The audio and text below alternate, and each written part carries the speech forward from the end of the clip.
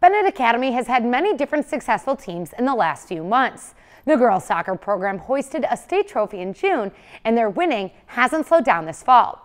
Let's check in on just how many trophies now have a home at Benet in this feature presented by Edward Medical Group.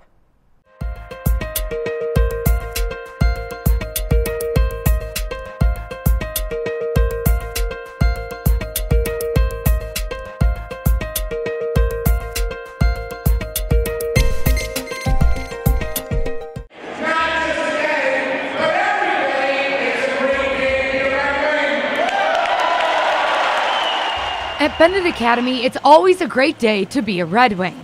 But that saying has held a higher meaning to some athletes in the recent months. It all started back at the end of May when the Benet Academy girls soccer team won the 2A state title against Wakanda in overtime. We told ourselves that we worked way too hard this whole season to let this be a loss as our last game, and we worked too hard and wanted this too badly that, putting that ball in the back of the net was one of the great, Mary Kate putting it back in the back of the net was one of the greatest feelings I've ever felt, and it wasn't even me that put it back there. It's just amazing. We really worked hard. Fast forward a couple months to the fall athletics season with the girls tennis team. They qualified for the state competition, where doubles pair Kendall Schrader and Caitlin Lee won the doubles title, something that has never been done at Benet before. Along with Daniela Nendovich taking 6th in singles, the team took home the 2nd place trophy in October. Our mentality was to work as hard as possible and play our best game, because win or lose, then we could say we played our best. And get the first game, get the momentum back towards us. And yesterday in our semifinal match, we went to a third set too. We lost the second set 6-0, and then we went right back and won the third set. So I think we're good at bouncing back and being able to get the momentum back on our just side. have to be able to keep going. Yeah. Also in October, the girls cross-country team found themselves winning the regional and sectional and making the team trip down to Detweiler Park in the 2A race. You can only guess what happened there. Emily Spellman helped lead her team to a 1st place cross-country title. I don't know, I was really excited to run in 2A for once. I've never done this before, and I think it was a really fun race. We were really excited because it's been a while since Benet Academy has had this opportunity to possibly be the top 3 in the state, and we were all just really excited. We were all pushing each other, trying to get this title. On the exact same day as cross-country, up in Hoffman Estates, the boys soccer team found themselves facing off against the defending 2A state title winners, Crystal Lake South, in the championship game. With their 21-1-2 record, the Red Wings rolled through their opponent and brought another state title trophy home to Lisle. Elated, it's state is.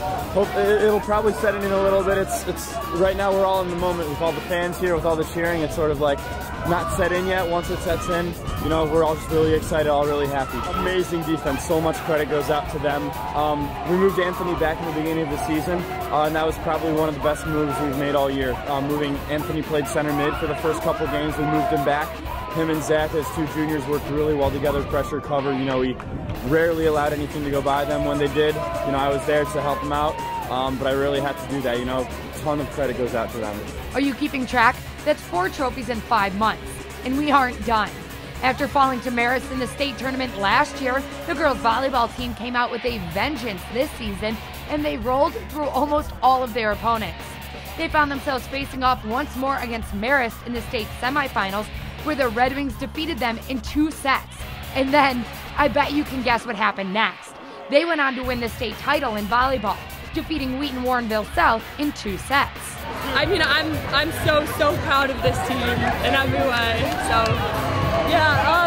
obviously at the beginning of the season, practicing and stuff, it had been a while since I played indoors. So coming into the season, I knew our team was good. I had no idea that we were going to be this good. So that's 5 state trophies in 6 months, 2 of which were also summer break.